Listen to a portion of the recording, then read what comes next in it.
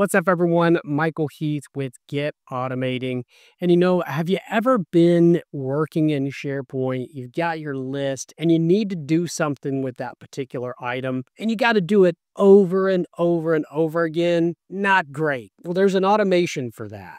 Don't be the one taking the specification from the customers and bringing them to the software engineers. Get Automating, enhancing humans daily. All right, so what are you doing with that SharePoint list? More often than not, you're going in there, you're grabbing some details, you're moving some data around, sending it off to who knows who. After the second time, it gets to be repetitive. How can we automate it? Well, let's take a look. All right, before we begin here, a friendly reminder, what you're about to experience is only available in the default environment. My environment's retitled Personal Productivity, but this only applies to the default environment. All right, got to get it on. Let's kick it off. This one's going to involve our recipe tracker we created a few episodes back. I've added in a few columns here, ingredients and instructions. And the idea here is that I'm going to pick and choose specific recipes here to email out. I want to select the item and move those along and send those out to somebody. So naturally, we're going to create an automation to do this work for us so that we're not copying and pasting and sending these items time and time again. So let's head on over to Power Automate. We're going to create an instant cloud flow, and we're going to name that flow Recipe Emailer. Now, we don't want to manually trigger this flow. We actually want to scroll on down here and choose for a selected item. That's going to let us operate at the item level. So we're going to pick our recipe tracker, and we're actually going to add some input here, and that's going to be email, because who are we going to send it to? Well, we need to specify. That's probably going to change pretty often. So after we do that, we actually want to get some metadata from the item, and we're going to come over here and type get item, and that's going to allow us to choose the SharePoint item, not get items, but get item as an individual. And we're going to point it to that site address again.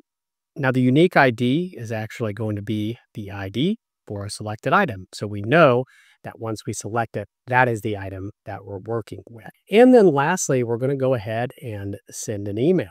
And we're going to choose this send an email v2. All right. And in terms of the parameters, well, we're going to click on this advanced mode here.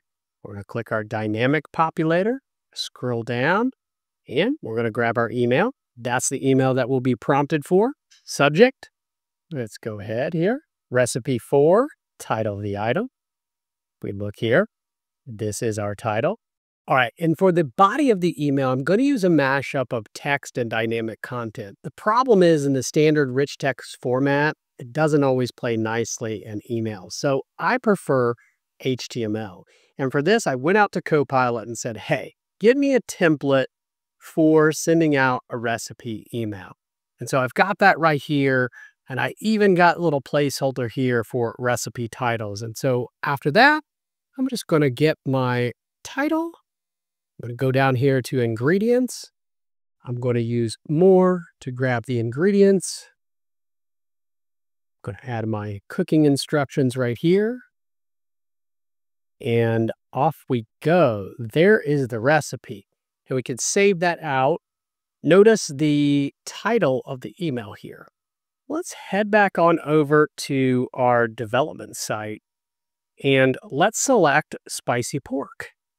Now, let's go ahead and click this automation button, and we can see right here, we have our recipe emailer. What's it going to ask for? Well, you guessed it. It's going to ask for the email. Email is in, and we're going to run the flow. And boomswaggin', we have our email right there. Title, ingredients, instructions. Now, the only thing that would sweeten this deal here is if we add an image of the spicy pork. That's for another day. Power Automate, working at the SharePoint list item level. It's got a gang of that. Check it out, experiment with it. Think about those actions that you have to perform on these items and get out there and get automating.